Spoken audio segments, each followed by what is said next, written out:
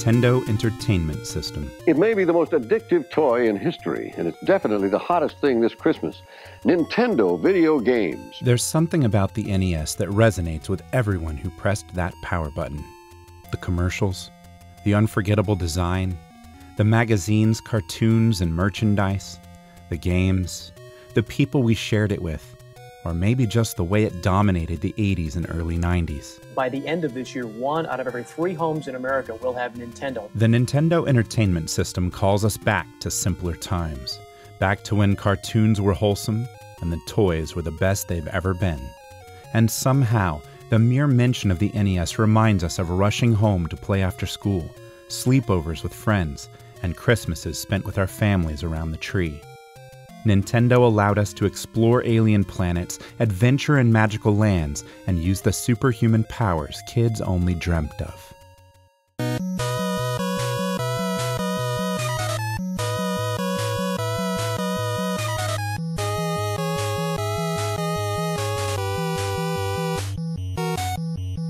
It's been decades since Nintendo released its revolutionary system, flooding our stores and imaginations with its games and characters. But the memories remain.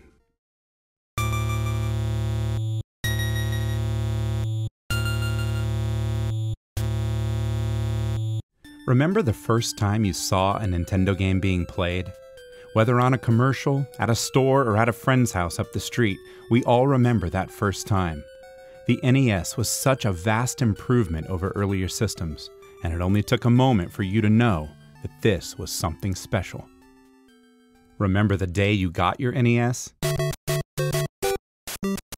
For me, like many others, it was a Christmas present from my grandparents, and it set the tone for many childhood Christmases to come.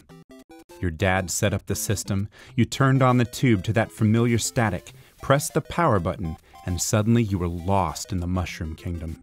There was electricity in the air, and it seemed like every kid was talking about it.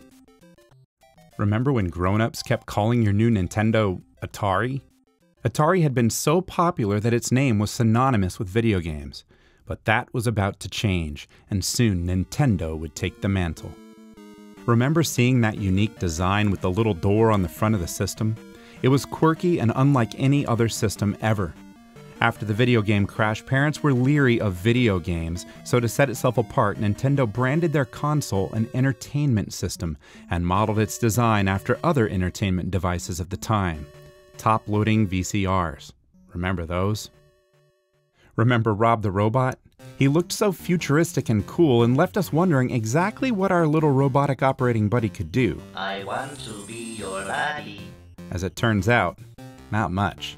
But still, no other console came with a robot friend. I am the Sega Sentinel. Sega does what Nintendo don't. Remember Nintendo's famous slogan? Now you're playing with power. They were right. It did feel like playing with power. Never before could you so fully immerse yourself in imaginary worlds. With a controller in hand, we could travel to the impossible subcon, blast aliens in space, beat up bullies in the streets, fly through the air, or fight the heavyweight champion of the world. And do you remember actually holding the controller for the first time? It had no joystick and an extra button. It was odd at first, but we quickly adjusted and became so immersed in the experience that we forgot we were even holding the controller at all. Remember all those other weird controllers? With sliding circles, strange shapes and sizes, and sometimes shells to put them in? They were unusual and often useless, but it was Nintendo stuff, and at the time, anything Nintendo was cool. But remember the NES Advantage? Probably the coolest controller ever. With that sweet arcade joystick and oversized buttons, dialable levels of turbo, and slow motion. No other controller even came close. And remember the light gun? Nintendo had perfected light gun technology in their laser clay shooting ranges, and us 80s kids loved toy guns. But shooting the screen gave you a completely new way to play games. Killing 8-bit ducks was fun enough, but your fantasy was shooting the dog that mocked you. And who can forget the Power Glove? It was the coolest looking accessory for the system, and while the technology behind it was promising, it was also one of the least useful. I love the Power Glove. It's so bad. Remember the Power Pad? Now you're playing with power, body power. Nintendo's grand plan to trick kids into exercising? It was bulky and weird, and not that many games supported it. And whether you had it or not, it's hard to forget. Remember playing games from the carpet? You had to sit on the floor because the cord couldn't reach the couch. But it didn't matter much because most TVs at the time were right there on the carpet with you. As amazing as the system was, you didn't get it just to stare at it. You got it for the games.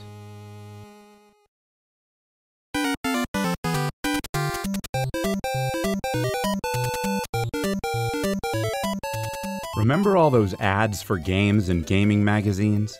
Staring at them and wishing you had as many games as this kid, or this kid, or that kid, or that your room could look like this? Remember drooling over the Sears Christmas wish book and circling all the games you wanted? Gather crystals to stop warlords? Huh. Then remember when Christmas morning finally came? The joy you felt at seeing game-shaped boxes tucked under the tree. You played those games so much through Christmas break that some of your favorite Christmas memories are Nintendo memories. Remember how video games used to just hang openly on tabs at the store? The earliest games weren't even shrink-wrapped. They had a built-in hang tab and a sticker seal. And who can forget Toys R Us? We've got the Nintendo action set, including the control deck with double game pack and Zapper light gun for just $99.99 at Toys R Us. And we have all the hottest game cartridges at great everyday low prices. At Toys R Us, the video game aisle included only pictures of the box art with pouches of slips below them. You had to take the slip to the counter, receive your game, and get the ticket stamped received. I think every kid caught a glimpse into that majestic back room where the games were piled high, seemingly to the heavens. Remember opening a new game and throwing away the box? I mean, who saves the packaging? Remember the dust covers? Third-party dust covers were solid black, but games from Nintendo made sure you knew it, with Nintendo emblazoned in red across the side.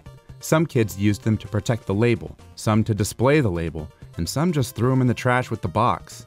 They were intended to keep out dust, but my favorite perk is that they kept maps and manuals with the game. And speaking of manuals, I'm sure you have a lot of memories with those. They told us the story, displayed power-ups and enemies, taught us the controls, and gave us artwork to help us imagine what the sprites were supposed to look like. In many cases, reading booklets was necessary for playing the game, and in some cases, it was more fun. Remember the posters and inserts that came with games? You'd contemplate subscribing to Nintendo Power, study the maps in great detail, and the posters were often just ads for other games, but we proudly hung them on our walls and dreamed about which game we'd get next.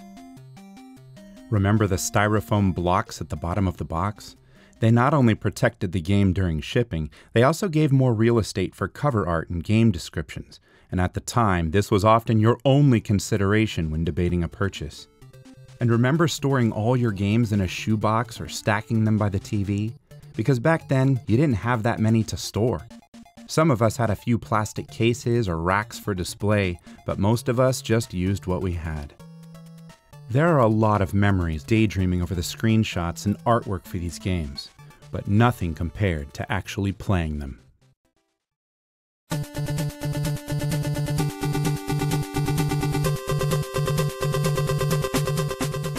Remember Nintendo's first wave of games? The black box games? Atari graphics never matched the beautiful box art, and consumers were often left feeling betrayed. But these black box titles were marketed to display the actual graphics found in the game, and their design is permanently etched in our memories.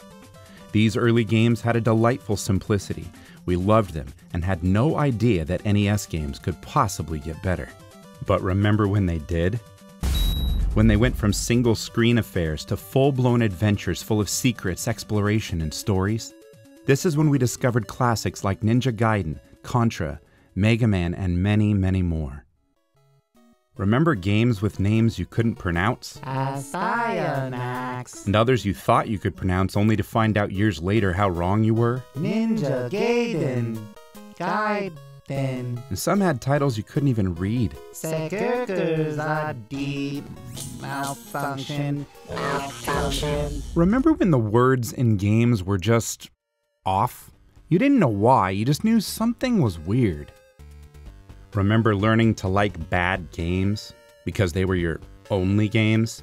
Maybe you were lured in by deceptively good box art, or maybe you were gifted something by your uninformed, well-meaning grandparents. Some games were just bad, but you played them anyway until you liked them, and usually, somewhere deep, there was something to like about it. Usually. And who doesn't remember the amazing games? These are the games that allowed you to have adventures in worlds you could never visit and assume abilities you could never actually possess. These are the games that had you daydreaming in school and racing home to play again. Remember video game magazines? At the time, there were only a few ways to learn about upcoming games. Commercials, that kid on the bus who swore he had inside information, or having a magazine subscription.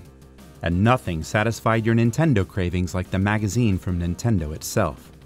It started with Nintendo Fun Club News and evolved into the mighty Nintendo Power.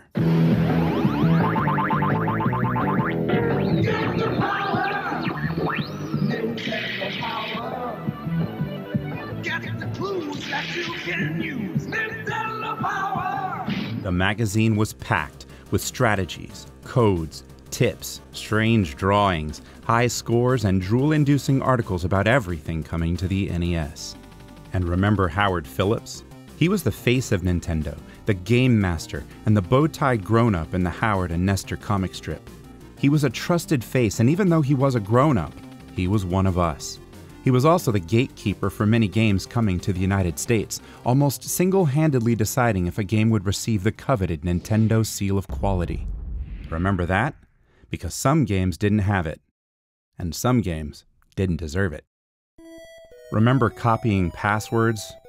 The idea of keeping your progress in a game was revolutionary and allowed developers to break free of that arcade simplicity and make increasingly rich gameplay experiences. But some games had ridiculously long passwords. Others had weird shapes, symbols, and colored orbs. Copying those passwords was extra tricky. You had to be so precise, and at times artistic. And remember copying passwords incorrectly? You would always confuse O and 0 or a lowercase l and a 1. Why did they make it so complicated? Some kids could barely write their own names.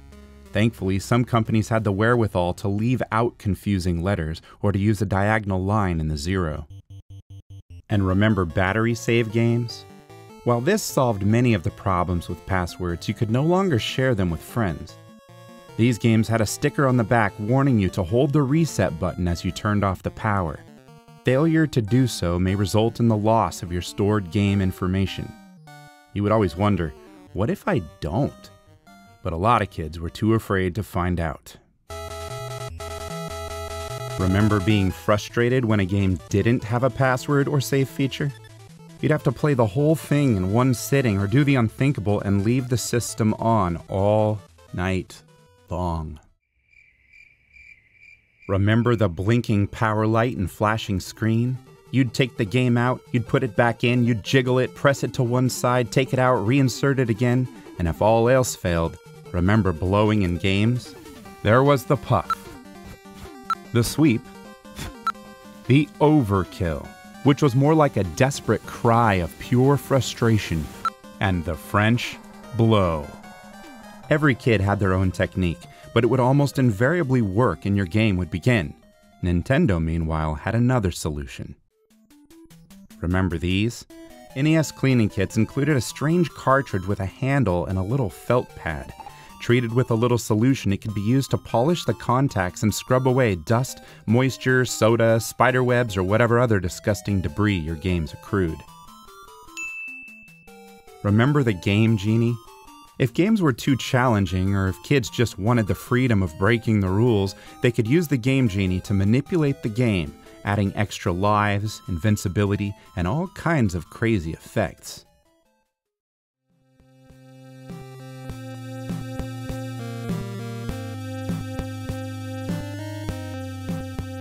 As fun as all these games were, our favorite Nintendo memories aren't necessarily the games, but the people we shared them with.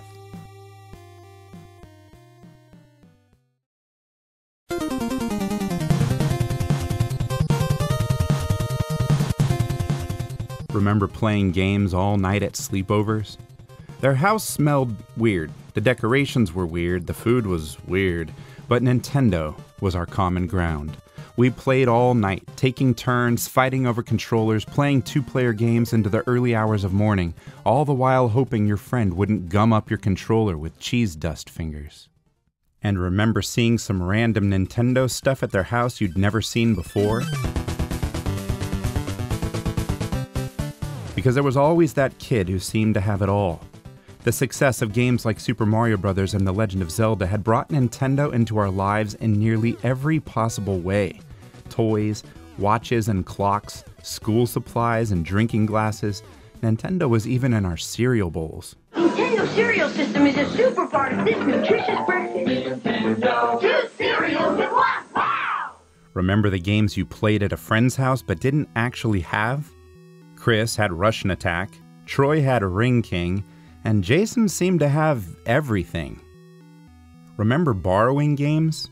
This greatly expanded the number of titles you got to play, and it usually turned out alright. But occasionally someone would borrow a game right into their collection, and sometimes that someone was you. And remember permanently trading games with friends?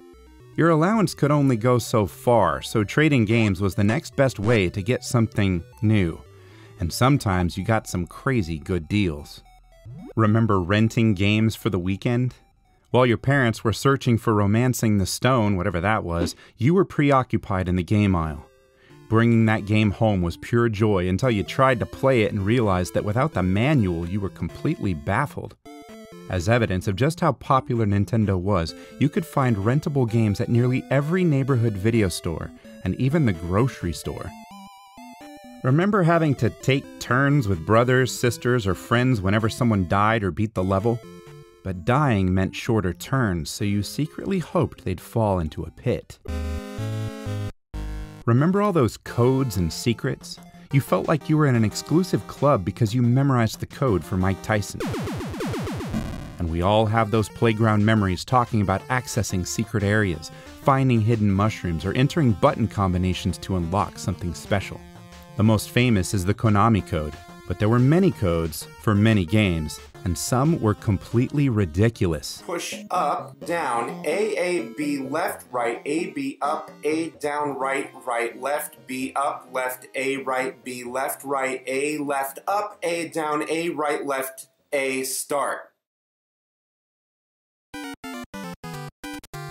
Remember game counselors and the power line? To get the magical sword, what you need is 12 heart containers. Towards the end of the stage, there's going to be a large staircase. Most kids would get stuck in a game from time to time, and for most of the early classics, you could explore the official player's guide to figure out what to do.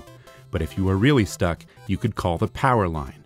For only a kidney a minute and a stern talking to from your parents once the bill came in, helpless kids could ask professional Nintendo nerds what to do next. Continue to the right until you get to this real big drop-off. That's when you want to use the umbrella. Looks like sort of like a balloon with a plus sign on it. Well, then you have to go and fight Astos. Remember video game clubs? The NES was so popular that kids across the world would band together and create Nintendo-themed clubs. They would borrow and trade games, sometimes pool their money to buy shared games, create ranks depending on each member's skill or the number of games they'd completed. This is our best player, Daniel Megatron Lilly. He has won Metroid 7 times, Rygar, Kid Icarus, Double Dragon, Kung Fu, and Super Mario Bros. In our club, he has reached the rank of Supreme Video Grid Warrior. We are proud. Signed, Brian Goatee Shazbot Video Grid Warrior First Class Bionic Freakbots Video Club. Some of these clubs had crazy names, but all of them have cherished memories. Sharing Nintendo with those around us was one thing, but seeing Nintendo beyond our friends and family proved that we were part of something much bigger.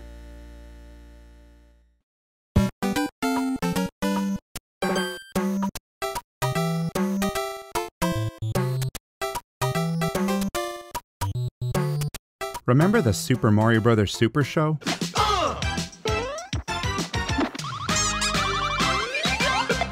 With live action bits, special guest stars, a very memorable song and dance. Do the Mario swing your arms from side to side. And of course, the adventures in Mushroom Land. It was crazy at times, but super fun, and a perfect time to have a bowl of Nintendo cereal. Just like that. And remember the Zelda episodes on Fridays? Who can forget? Excuse me, princess. Well, excuse me again, princess. Hey, excuse me, Maybe it wasn't exactly the Link and Zelda we imagined. Hey, for you, Zelda, anything. But it didn't matter. It was Nintendo. Remember the other video game cartoon, Captain N the Game Master? I think every kid daydreamed about getting pulled into the game and having adventures just like Kevin did. And even though King Hippo was blue for some reason, Mega Man sounded like an idiot. That's on Excalibur, the land of wizards and warriors. And Mother Brain was endlessly disturbing.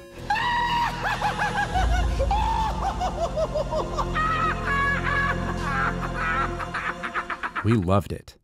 Remember when you saw kids on sitcoms playing NES? Wait a minute, my controller's not working.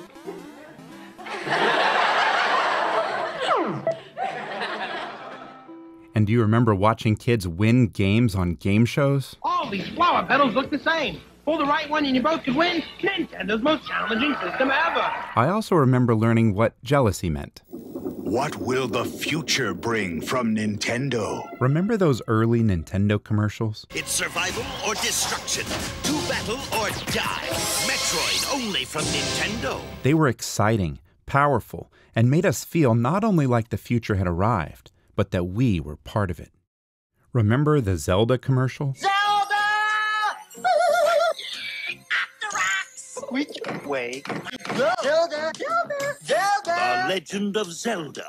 And yet, somehow, you still bought the game because the golden cartridge in that little window promised something truly special. And remember the later commercials? Some were epic. Super Mario is back. He's blasting through worlds where no one has ever been. It's Super Mario 2. Some were heroic. Zelda! Use your sword. And some were just plain weird. Remember when you found out they were making a live-action Mario movie? You were excited, then confused, but hopeful. Then you saw it.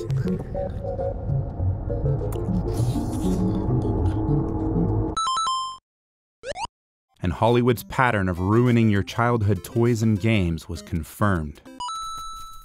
And remember the wizard? For most of us, the plot of rescuing Jimmy from the institution or why Mr. Putnam kept chasing Fred Savage was completely lost on us. All we knew is Christian Slater and his dad played a lot of Nintendo, Lucas had a Power Glove, and for most of us, it was the first time we saw actual footage of Super Mario Bros. 3. But even better than that, remember that epic Super Mario Bros. 3 commercial? Mario! Mario! Mario! Thousands of fans chanted Mario's name. It confirmed you weren't alone. You were part of a movement, and whether you actually believed it at the time, you really were.